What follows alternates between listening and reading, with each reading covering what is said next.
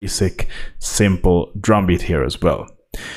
There is one more method you can do. You can program your beats in FL Studio as well, and that is to use it with a plugin. So let's go back to the channel rack here and let's create a new plugin. I'm going to use the FPC plugin here. And here you can see this is like a drum machine. So there are already loaded up sounds here. And what you need to do here is to program the drums with the piano roll. So you can just go to FPC here, piano roll, and here you can see all of the individual drum sounds. So what you want to do here is to, I have to zoom in a bit first. Let's create that a bit bigger and use pattern.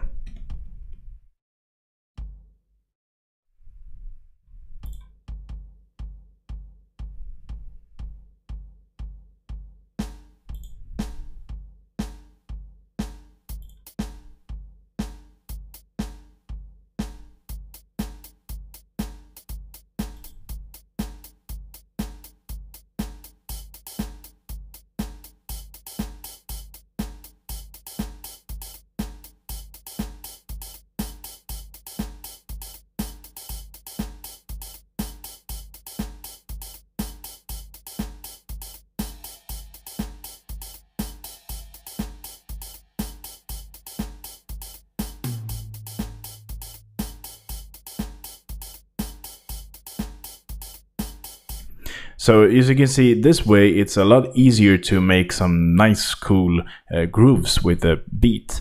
So I rarely use the FPC method, kind of drum machine method with the piano roll.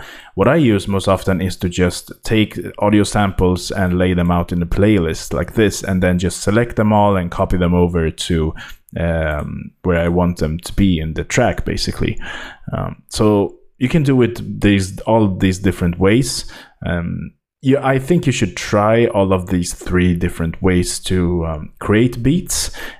What I mostly often use actually is to just take loops that are pre-made, so pre-made drum loops, for instance, and then cut out the different individual elements.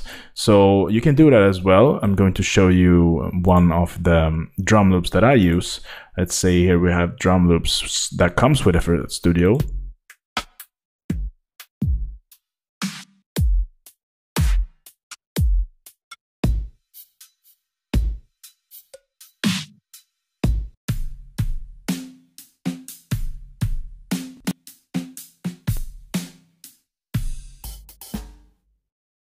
So what you can do here is to just disable all of these tracks here and just listen to this one.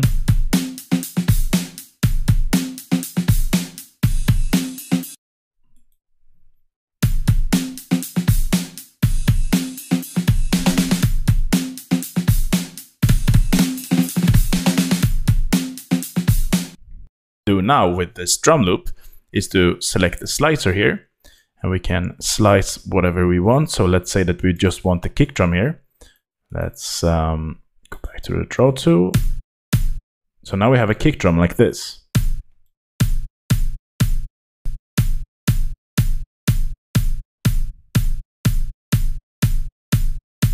Cool. So what we can do here now is I'm going to just borrow this track here, just delete the snare there, and take the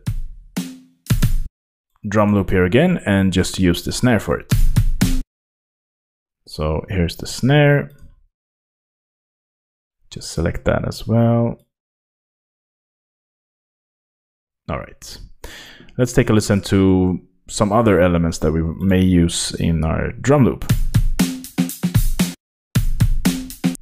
Here's a clear hi-hat sample. So let's use that as well. Okay, so what we have now is a hi-hat, snare, and a kick drum here. So let's use the hi-hat here. Let's move the snare over to here maybe. All right, so I'm going to delete all of these and use the hi-hats here.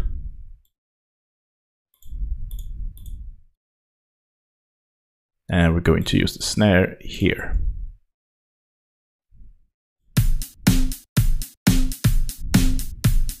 Let's select our area here.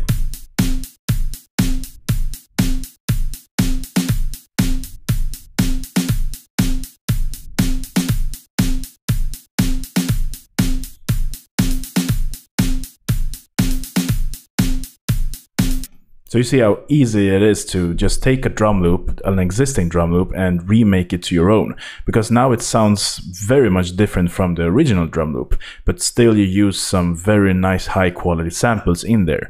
And you can get inspired by just importing an existing drum loop and extracting it like this.